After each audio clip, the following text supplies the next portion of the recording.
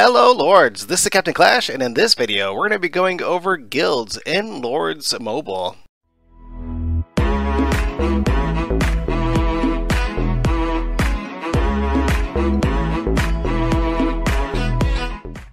Guilds are international. Players from different kingdoms can join guilds and use guild chat. However, you can't send resources or troops to fellow members from other kingdoms. You also can't ask for nor provide help speeding up research and construction from international members. Disbanding a guild. If a guild has less than 3 members for more than 7 days, the guild will automatically disband. Guild info. You can have up to 100 members. Guild might is equal to the total of members' might.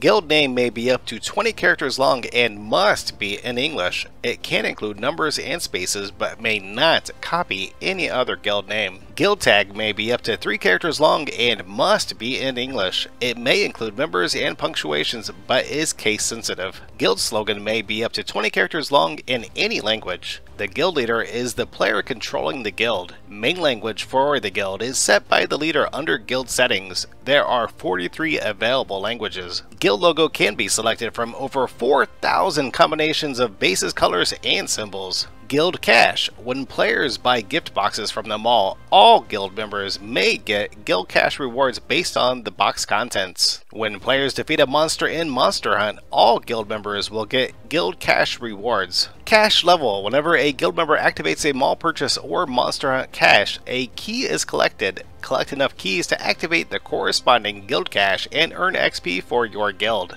Earn enough guild XP to level up your guild. Guild cash levels affect available rewards. Rewards are available for 24 hours. Main guild features. Speed ups. Help guild members speed up research and construction. Each time you help, you can reduce the time needed by 1% and get 400 guild coins. You can earn up to 20,000 guild coins per day. The higher your castle level, the more times you may receive help. Trading resources. Build a trading post to send resources to other guild members. Please keep in mind that your trades will be taxed. Your resources are deducted upon trade. Reinforcements. Build an embassy to send reinforcements to guild members. Level up your embassy to increase its capacity for reinforcements. Rally battle. Build a battle hall and level it up to increase your coalition army size. The battle hall displays your coalition army as well as info on the battle. And last but not least, we have guild shop. Earn guild coins from assistants and guild gifts. Guild coins can be used to buy items from the guild shop.